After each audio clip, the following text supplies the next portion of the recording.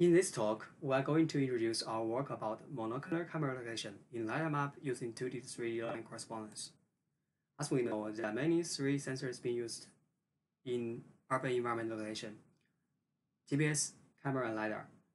GPS is lightweight for both the hardware and software, but is unstable due to the building occurrence and even there is no signal for indoors. Camera is lightweight and cheap, but the performance of visual odometry is sensitive to light changes, and there exists augmented drift. And then for LiDAR odometry, it's long. It's accurate, but LiDAR sensor is very heavy and expensive. For this kind of certain environment, the geometric structure are relative time invariant.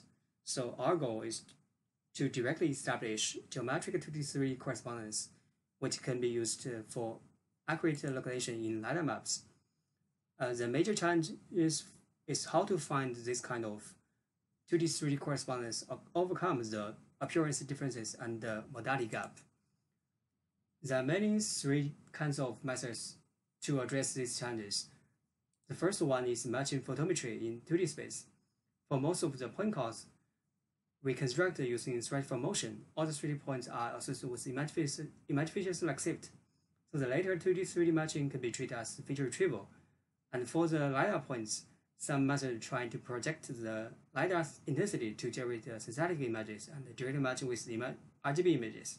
The second one is matching geometry in 3D space. For monocular camera, by using local bound adjustment, the reconstructed sparse points are directly matching with LiDAR points. Similar for stereo camera, we can reconstruct the dense points clouds and matching with LiDAR maps. The third one is directly matching across 2D and 3D domain. We rely on the extract geometric 2D and 3D point features.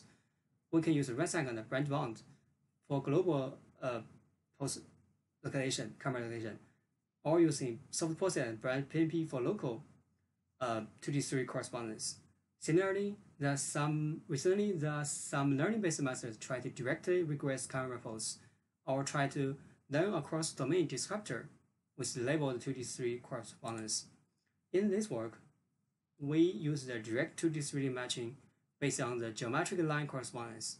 The motion from visual-inertial odometry is used to predict the camera pose and then directly estimate the 2D-3D line correspondence. This is the pipeline of our work. To address the correspondence across 2D and 3D domain, image line features are detected online while 3D line features are detected offline. And after giving the pose of the first frame in LiDAR maps, we run the visual-inertial odometry to predict the camera pose. And by using the predict the camera pose, the local visible 3D lines in camera field view are detected and directly matched with 2D lines. Finally, the camera pose and the 2D-3D correspondence are iteratively optimized by minimizing the projection error. For 2D line detection, we compare the traditional handcraft line detection method and also the learning-based method. The results of traditional methods are very noisy and the lines are fragmented. And for learning-based method, the results are much better. Here we use the learning-based method. The general idea of this method is trying to transfer the line detection to a pixel coloring problem. For each pixel in the image, we can calculate the attraction vector from this point to the nearest line segments. So the network tried to learn two attraction field maps represent the x and y distance of each pixel to the nearest line segments. And finally, the squeeze model is used to try to cluster the line points. For 3D line detection, we use the segmentation-based methods. The 3D points are first clustered into 3D planes, and the 3D planes are projected to 2D space to detect the 2D lines. Finally, the 2D lines are reprojected to 3D space to formulate the final 3D lines. This step is done offline before the 2D-3D localization began, which can be used to handle the large-scale point cloud map. Then for the camera pose initialization of the first frame, it's a kidnapped robot problem, and it's not the focus of our work. So we manually label 6 pairs of 2D-3D point correspondence and use Photometry solver to get the post-initialization. Then we run a voice model on video sequences to get the camera motion between each frame. And this motion is used to predict the camera pose for every keyframe. About 2D-3D line matching, because the total numbers of 3D lines are very large and most of them are invisible in local image. So we extract the visible 3D lines in camera field view by the predict camera pose. Here, if both two endpoints of a 3D line is in camera field view, we keep all the whole line as a local visible line. And if only one endpoint is visible, we gradually sample loop endpoints from the visible points and keep the longest visible 3D line.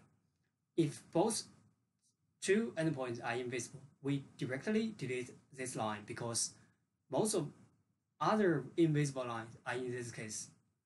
Then for the directed 2D 3D line matching, the visible 3D lines are projected into image space using the predicted camera pose. And we use brute force matching to calculate the angle distance and the point-to-line distance. If both point distance are smaller than the setting threshold, these pairs are treated as a valid 2D-3D correspondence. After get all the 2D-3D correspondences, we optimize the camera pose in a sliding window because the 2D-3D correspondence for a single frame may be limited and there are some derivative cases. So we transfer the former M frame correspondence to the current frame using the camera motion. Here in this equation, the data psi is the camera motion and regarded as constant.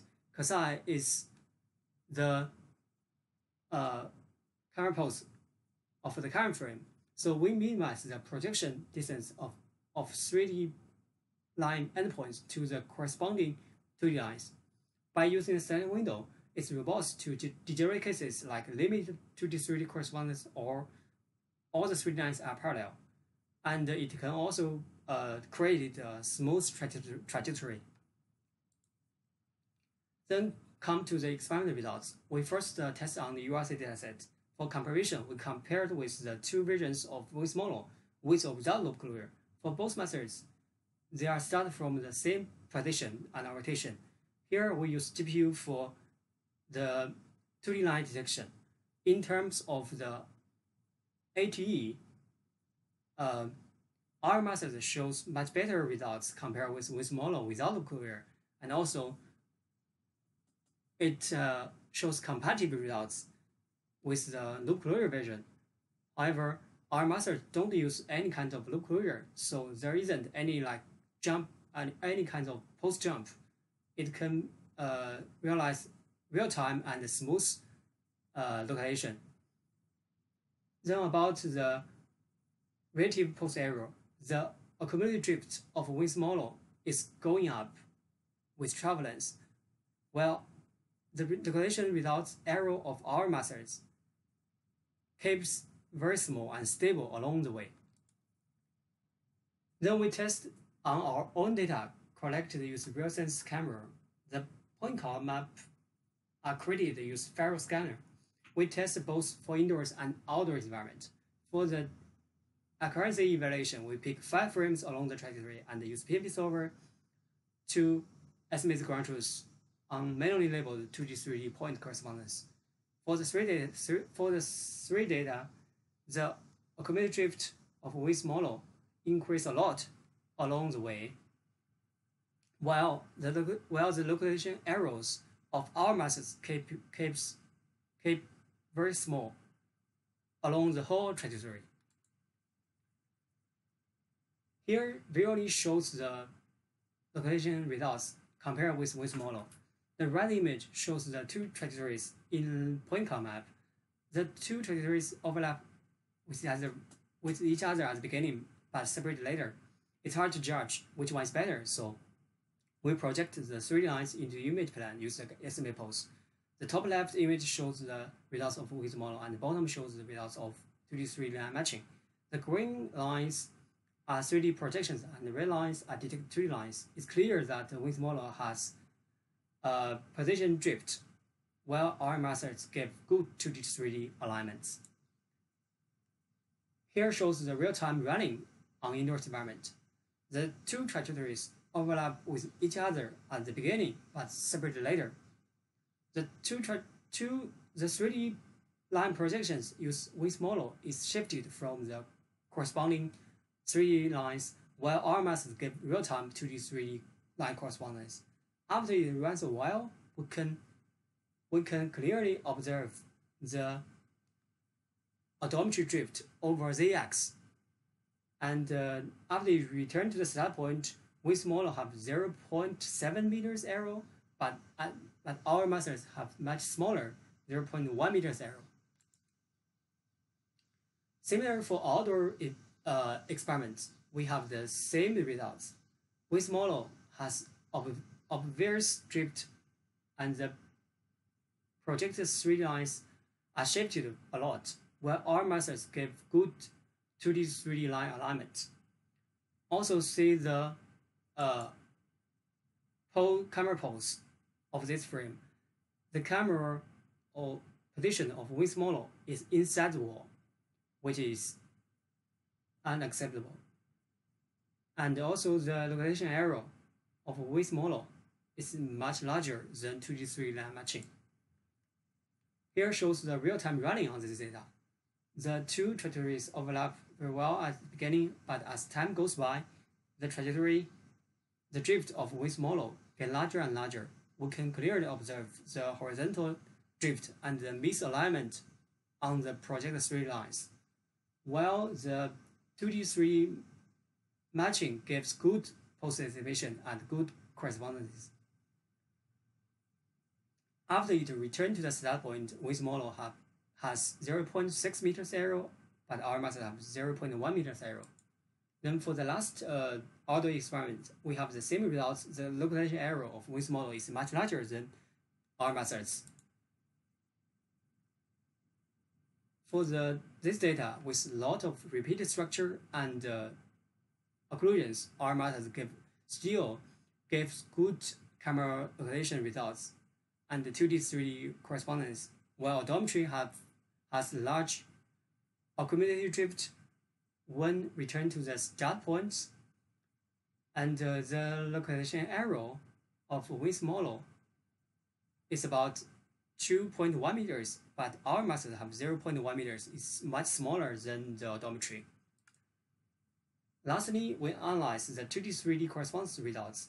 The 2D-3D line alignments use our methods is much better than odometry, and in our framework, the 2D-3D line matching is very efficient since 3D line detection is offline and the 2D line detection is running almost real time.